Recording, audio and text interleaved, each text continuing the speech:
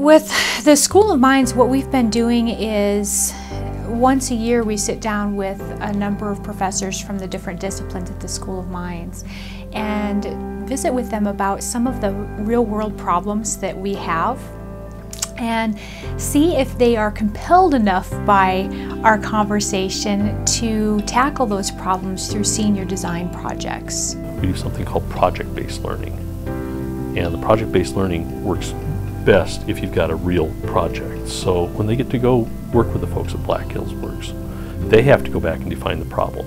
So our students would come in and find out what the need is for the project, and then they'd come back and start doing some brainstorming about how they're going to collect their data and go off and collect data and start analyzing it, continuing to go back and forth working and talking to the folks at Black Hills Works.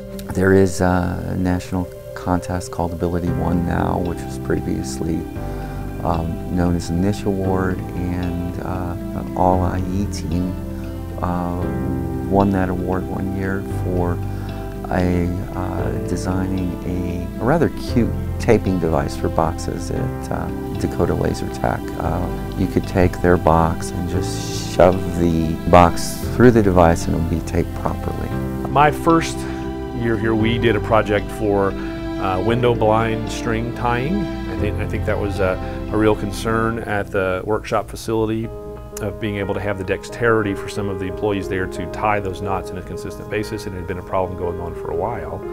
And we had a couple of students who were pretty handy in the shop and had some ideas, and we sort of brought them together and came up with a pretty unique device that would help that process along. And so that was a fun thing, and we ended up sending that to the AbilityOne competition and got an honorable mention out of that project. Dr. Matejczak and I advised a team that designed a string cutting device. This is for making window blinds, and it was a complicated task to do by hand, and so this was an automated system that was basically push button.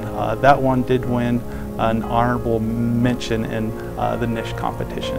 This past year, we had 3 groups of senior design students working with our company, and 2 of the 3 senior design students groups chose to do an adjustable height table project. One focused on adjustable tables that could be raised via lever to higher or lower depending upon the needs of the person in that home. The other group tackled it from the perspective of work and developing accessible workstations. The final group this year decided to tackle the problem of helping people with electric wheelchairs do their grocery shopping.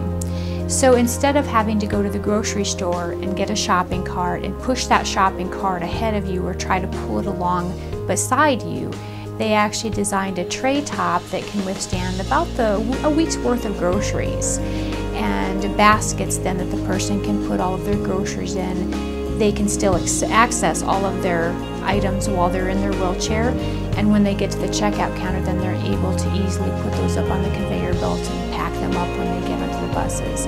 So the groups of people helped us actually tackle 3 great problems this year with very realistic and creative solutions. They're things that just improve the quality of life and make tasks easier for those individuals. They do learn a great deal on customer needs through the process, and realizing that there is a range of diversity out there that they need to design to in the future.